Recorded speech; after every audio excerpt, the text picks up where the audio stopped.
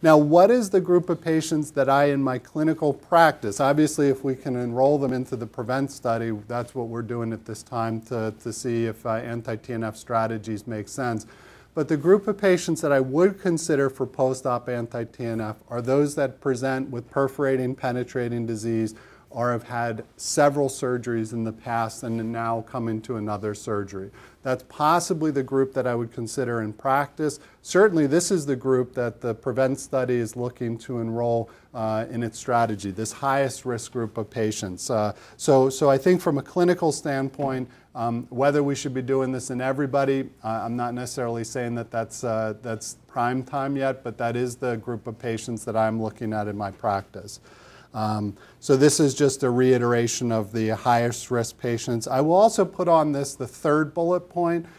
Those patients who I've had on weight-based dose of azathioprine 6-MP, even higher than weight-based dose that I rarely will check metabolites, and I know they're in what they should be the therapeutic range, and they've had progression of disease despite that, maybe that's a group of patients that either we use methotrexate, which about a third of our patients are on now methotrexate rather than the other immunosuppressive medicines, or maybe that's a group of patients that we should at least combine with an anti-TNF. And again, stay tuned for that to come.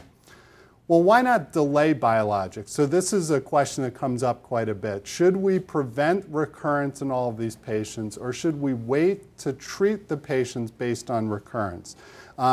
And I'll just, I think I'll wrap it up with some of these data and then we can open it up for discussion. So why not wait for a clinical recurrence? And I mentioned already at the beginning, Paul Rutgers had shown this years ago, but in our study, one of the interesting and somewhat frightening from a clinical standpoint aspects is if you look at the remission from an endoscopic, 0 and 1, and you look down that column, and then right next to it you look at the recurrence 2, 3, or 4. Our Crohn's disease activity scores, the median Crohn's disease activity score, was no different between the two groups. And now I can also tell you that in my clinical practice, I have patients at 6 months who I'm doing colonoscopy and they have a score of 3, but they tell me this is the best that they've ever felt. So I think the days of following clinical recurrence and symptoms after surgery are gone. I would argue possibly for all IBD, these clinical scores are problematic. What about delaying until you have an endoscopic recurrence?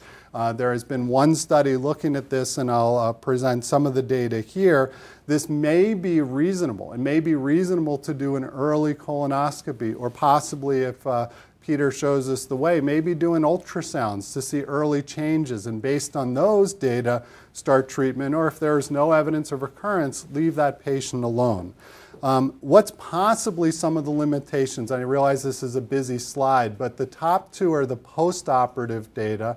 The bottom are all of the medical data. And just to walk you through this briefly, the top two are the Yamamoto study and then some of our data looking at the patients who went into the placebo arm and had a recurrence.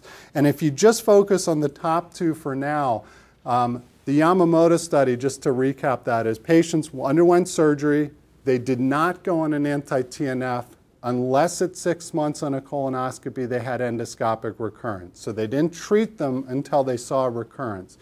Interestingly, when you look at the endoscopic remission rate, so patients who had recurrence then went on anti-TNF, their remission rate was 38%. So it wasn't as robust as we see from a prevention strategy. We actually found in our study the patients on placebo who had recurrence at a year then went on treatment, about 2/3 of those patients had a remission. So the question is that should that be the strategy we use? We're still not able to heal the mucosa in a large percentage of those patients. Well, what about our medical treatment studies? You're all familiar with these. These are Sonic, Accent 1, Music, and Extend study. When you look at complete mucosal healing, no ulcers, no inflammation, which is what we looked at from a prevention postoperatively, our rates of complete mucosal healing are maybe a third at best. Why is that? And Peter and I were talking a little bit about this yesterday. Dave Binion's a vascular biologist who's interested in looking at this in our group.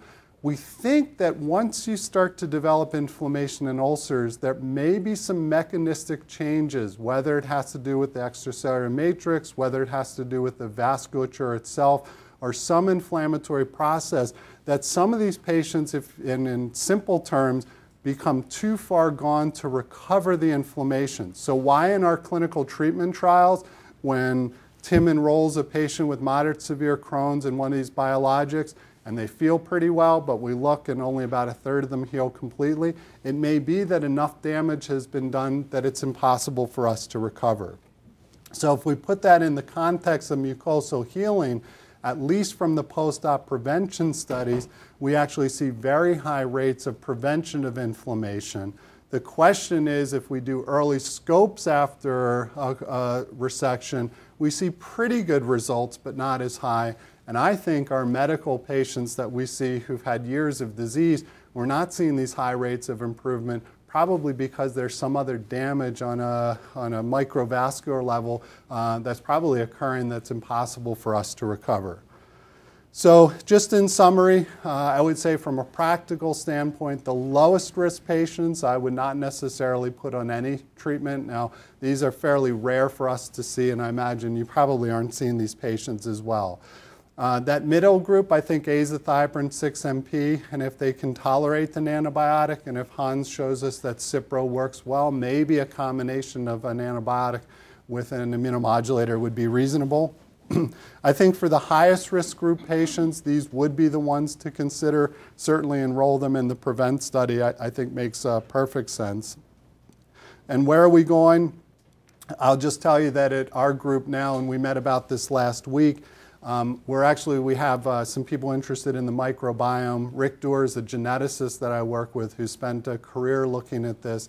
And then we actually have some neurophysiologists and vascular biologists. Now we're looking at the postoperative model to see if we can actually figure out why there's recurrence, and possibly if we look at it from a post-op standpoint, we could possibly extrapolate this to all Crohn's disease. Clearly there are environmental and bacterial processes at hand. And then you're familiar with the PREVENT study that's well underway. I've had the honor of being the North American PI. Paul Rutgerts is the European PI. I know your group is already up and running, and hopefully we'll all be able to enroll more patients and really understand if this makes sense or not. Maybe the study won't show the results that we saw in our small pilot. So this is my IBD group back in Pittsburgh, which I acknowledge and thank for allowing me to come and talk to you all today. So thank you for your attention, and I'm happy to answer any questions.